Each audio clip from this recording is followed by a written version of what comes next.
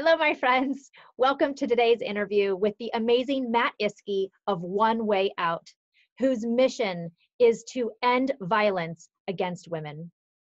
Come on inside and prepare to be inspired. Hi, welcome everybody. We're here with Matt Iske of One Way Out. Hello. Matt, hello. Thank you for joining us today. Yeah, thank you for having me. Absolutely. I'm so excited to have you here because your mission is something that is so needed right now. I know a little bit about One Way Out, but for anybody who hasn't already met you, can you tell us a little bit about your mission? Yeah, so One Way Out is basically a movement of men and women who are standing together to prevent violence against women. We're working really heavily on the prevention end to provide our youth with the tools and the mindset that they deserve. So we provide personal safety and self-awareness classes to young women in the Girl Scouts of San Diego, Poway Unified District. We serve several different schools and colleges and community centers. We provide young men with mentorships as well. So addressing some of the influences in their life, really giving them the guidance and support they deserve to keep them on a good path and really get them where they want to be. So we provide everything we do for free up front because we think the kids deserve this stuff, and really just trying to work on the prevention end. That's so beautiful. You know, I have friends who are involved in human trafficking and human rights, and so this fits in so nicely with all of that. Yes. How did you get involved in being such a voice and an active participant in making sure that women and kids are protected? Yeah, it's super personal to me. As long as I can remember, for whatever reason in my life, I've been really close to women who have been affected by sexual violence or intergender violence. And since I was 6 years old, I've seen the beginning, the during, and the after, and I just never knew how to help. My entire life just kind of watching and being on the outside, trying to listen, trying to know what to say, but never really knowing how to help. And then I started being, I guess, an entrepreneur. I don't really use that word often, but I built a marketing business back in 2015. It did decently well, and then I just kind of sort of got my feet wet in doing things and really trying to make change. And then 2016, the marketing thing went south, it got kind of fraudulent, and I decided, like, let's see if we can do something to help women and help stop what's happening. So we founded in July of 2016, and since then it started as a realistic self-defense, and then the women on my team and the people I've been able to work with have just helped me grow so much, and it's grown into this thing where we're trying to combat violence against women in a much more complete way, looking at it from a mental, emotional, and physical aspect, not just teaching girls to defend themselves and checking it off the list and going, okay, this is all good, because there's so much more to it.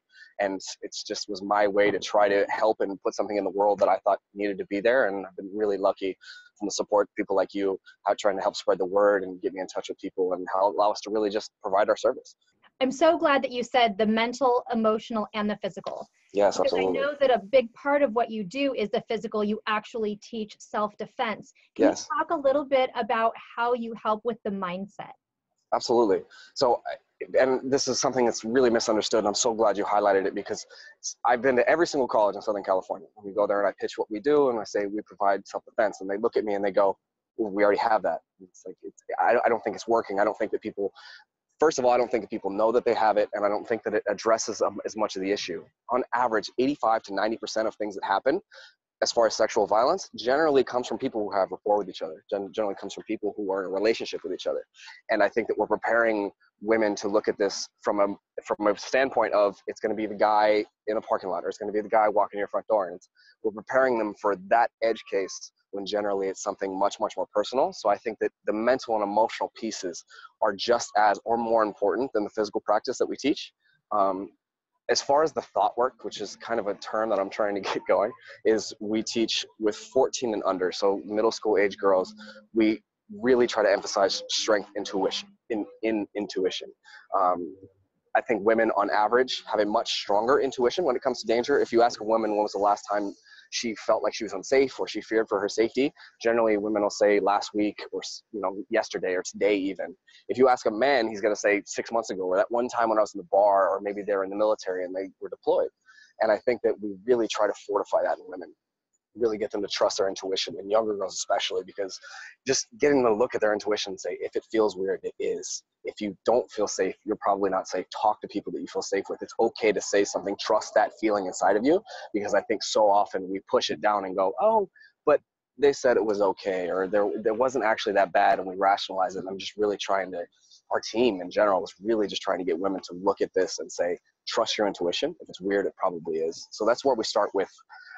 girls that are anywhere from 11 to 14, and then 14 and older, not trying to get them not trying to get them to think the way that we think, but just opening some questions and some thought for them, and really trying to get them to decide what is success to you, what you will and won't tolerate, what do you want from a relationship, what makes you happy, and really trying, I call it a mental and emotional anchor, so that if things do get weird, if things do get uncertain, then maybe they'll have a chance to come back to this thought and go, I never would have put up with this, or I didn't want this in the first place. Why am I dealing with this? And really giving them the strength and know that they can be strong in themselves.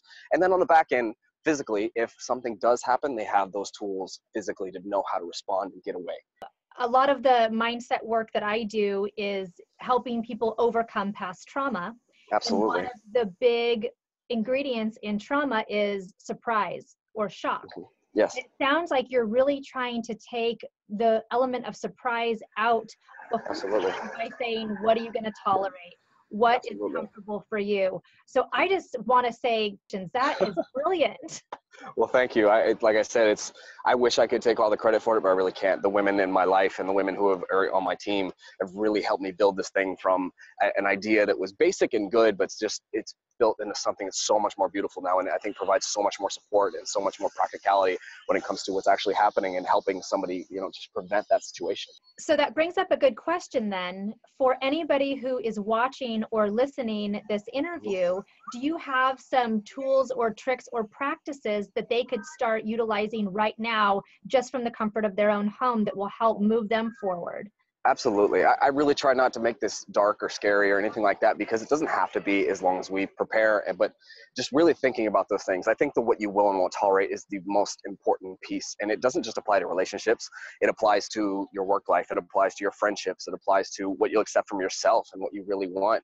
I think that it's so much more. And it blew my mind, because I was reading a book that it was so basic, but it was just happiness. And what is happiness to you? And when we ask that question, it's always like, well, I like Starbucks or chocolate or walks on the beach. And it's like, but no, what really makes you happy? And furthermore, like, where did that come from? Did you decide on that?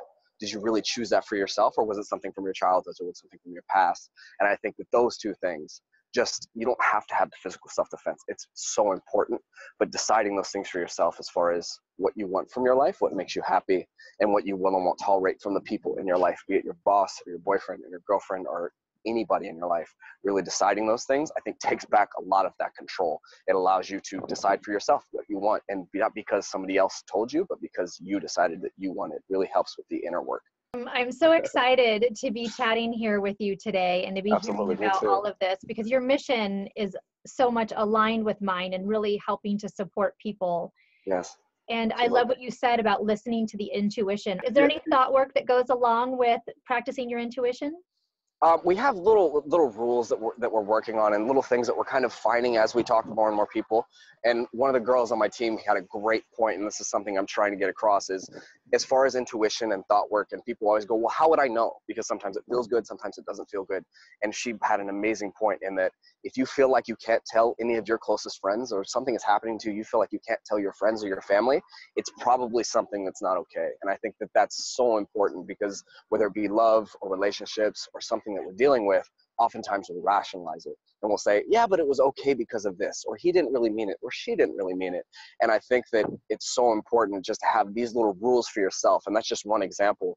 But if you feel like you can't tell anybody in your life, maybe it's good or maybe it's bad, but it should be a little red flag for you. There's all sorts of little examples like that we work on, because it's easy to get stuck in the chaos of emotion, and just when real things are really happening, it's so much harder to decipher what you actually want. Do you have any personal stories that you'd be willing to share with us about how intuition or mindset helped you through a tough time? Oh, all sorts. I mean, it really, for me, it's just practical. I'm much more trying to focus on mindfulness. I've meditated for the last 5 years or so. And I think that I always try to tell people this, and they always give me the blank look. Like when they ask, well, what's your thing? It's like, I journal and I meditate. And I think it's just one of the biggest things, because it helped me figure out the inner work. It helped me figure out the inside. And once I figured out the inside, it was like, I don't want to do this because it's not a part of me. And I always thought that I wanted it. And it's just amazing how once you start to dig, you realize that a lot of what you're made up of is conditioned from other people. A lot of what you're made up of is something you thought you wanted because of something you experienced when you were a kid. And when you start to dig through that and decipher, I'm not that person or I want to be this person, it makes a huge difference. For me, it's just practicality. My main question is, what do you want? And I try to detach from my emotions, not in a bad way, but just be able to step back and look at things for a minute and ask myself, what do you want? I mean, I was just emailing you yesterday. My car was totaled earlier in the week. And that was my first reaction was, what do you want from this? And I could look at it and I could say, this is the worst thing ever. My car just got totaled. I'm not going to be able to do anything this week because I don't have any transportation, blah, blah, blah, blah, blah. Or I can sit here and go, what do I want from this? And say, okay, well, I'm still going to make things happen. I'm still going to do what I can as far as getting my car right. And I feel like it would be so easy to go down the other path, but really it doesn't get me anywhere. And what I wanted from it was to be able to still do this interview and still be able to run my business and still be able to talk to people and not fall down that trap. And I think that mindfulness and just trying to figure out your emotional reaction to things, honestly, the mindset has been one of the biggest components of me being able to be this guy. I love what you said about, what do I want in this moment? Yes. What do I want? Because yes. in any moment in our lives, whether our day is going good or bad or takes a turn, we can all just ask ourselves, what do I want? Yes. Yes, It absolutely. sounds so easy. It sounds so easy, but it's really difficult. I think by nature, we're incredibly emotional creatures, and it's so easy to get caught up in the anger or get caught up in the anxiety or get caught up in the happiness and the elation. And what's funny is I always believe that there's truth in cliche, or that there's truth in a common thread that runs through things. And that idea of what do you want, it was largely inspired by my program and asking people, what do you want from your relationship? Well, let's not just ask what you want from your relationship. Let's ask what you want from your life, or what you want from this moment, or how you're going to react to this thing. And just applying, it's amazing how those principles apply to all different areas of things that I've experienced and things that other people have experienced. So then my question to you, Matt, is what do you want? When you look at this company that you've created, One Way Out, what is your big vision? I think that this type of preparation should be made available to youth across the country. We've been incredibly lucky and fortunate. We've worked really hard to get this established in San Diego, and with each day we're able to talk to more people. As far as this might not be the right time, but as far as a call to your audience, we're always looking for people who are passionate about this issue. I don't really care about physical preparation, or if you have martial arts, or just passionate about the issue of preventing pain for people. Right now I have more demand than I can handle as far as people who want our service. So it might not be the right time to ask, but if there's anybody listening who would be interested, please contact me. I know my contact information will be in part of your channel.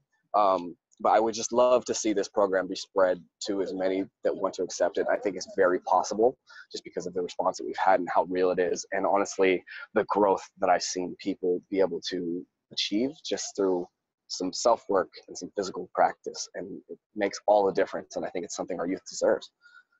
So there's definitely a need for your services. So if somebody wanted to help grow your vision, you could probably use sales and marketing, yes, absolutely. Team members, in addition to somebody who can teach the self-defense. Right? Yes, absolutely. We do a lot of mental and emotional work. We do talks and we do speaking events for young men and for young women. So really, I mean, that's why I say, if somebody's passionate about this, really, if they're interested, I'm more than happy to take them and bring them on board and work with them. And if they want to be a part of the philosophy, they don't have to be a martial arts practitioner or somebody who can teach self-defense. If they're passionate about this and they know why they want to be a part of it, it's really all I try to do. Is my first question, if somebody's going to come on the team, is, what do you like to do? Like, what makes you thrive? Like, do you like to talk to people? Do you not like to talk to people? And just kind of fit people in a place where they know that they can be happy and they can do what they like. And are you a public speaker?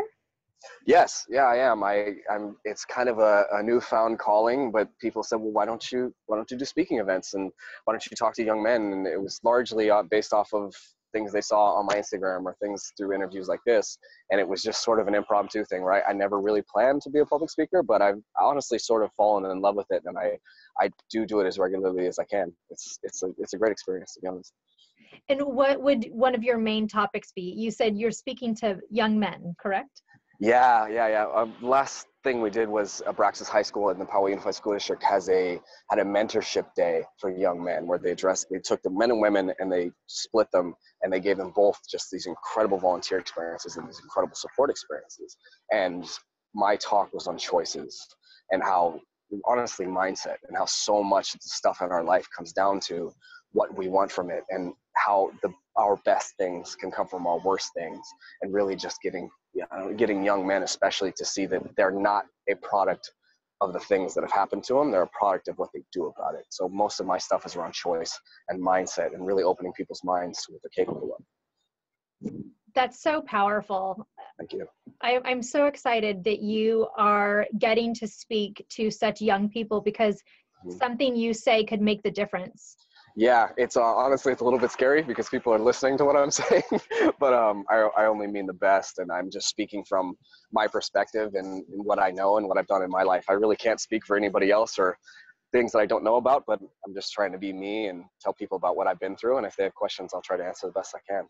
Absolutely. Do you have any services or classes or anything coming up that you want anybody to know about? Yes, I'm actually meeting with the event manager at Balboa Park tomorrow, and we have something coming for early June. We're going to be having something with the Girl Scouts. It's going to be a pretty large event, and it's open to the public as well. And if anybody wants more information, there'll be all sorts of stuff on the website, or then contact me directly. I love to talk to people, and I love to connect. So if there's anything I can help with, please. It'll be early June, Balboa Park, and I'm sure there'll be more coming after that. Okay, and so that brings up another good question. If there are any other organizations that would like to have you come in as a public speaker, they can find all your information in the links provided? Yes, absolutely. I love talking to people, and I love connecting, because honestly, we're just trying to spread this as much as we can. So I'm not trying to make, that was one of the things about us providing it for free as well, is I'm not trying to make it about money. I'm not trying to make it about, who can or can't have this, because honestly, I think people deserve it. I never wanted to turn somebody away based off of, oh, you don't have the connections, or you don't have the skill set, or you don't have the money to pay. I'm sorry. I honestly think that people deserve this. So please don't be afraid. Don't be shy. I was a very shy kid, and I may not have reached out at one point, but I really hope that regardless of being shy or thinking that you have enough, I would love to talk to you. If somebody is listening in on this interview and is thinking, I want to help Matt's business grow, he probably needs some donations. Do you have any kind of Kickstarter program, any kind of financial backing? No, that's a really good idea. Everything has been funded personally by me. I'm just trying to make ends meet and still, help the staff and do everything we do. We just started selling bracelets on our website that support, and what these bracelets do, I don't know if I can give them a shot. These are the bracelets. Oh, wonderful. What they do are they're called prevention bracelets, and a purchase of 2 bracelets, they're $6, and 2 bracelets pays directly for the education of 1 young man or woman in San Diego to receive our service, whether it be a mentorship or a personal safety class. So the website will be in the link below. It's One Way Out spelled out, MEP.com, and I believe the link goes straight to the bracelets. So if you wanted to support and buy a bracelet, it pays directly for the education of a young man or woman. We can always talk about donations and stuff like that too. I should start a GoFundMe or a Kickstarter. Would be interesting. Absolutely. So everybody, get your One Way Out bracelets now. Support Matt's vision. Yeah, they allow us to provide this service for free, and I think that's one of the biggest things. Is it allows us to go to the schools and say, hey, we would love to provide our service here. Can you make it a part of your curriculum? Can we do an after-school program? And they ask how much it costs, and we get to stay for free because of the sale of these bracelets and the support of everybody. So that's what we're trying to do. Beautiful. Well, thank you so much for spending time. I see that you are at the beautiful beach, and yet you are here hanging out with me. Thank you so much. And I can't wait to see how One Way Out continues to grow and continues to support so many young people. Thank you so much. I can't tell you how much the support means, because it goes right back to the kids, and it helps me continue to do what we do. So thank you so much. You are so welcome. Matt, have a wonderful day. You too. I'll talk to you soon. Bye.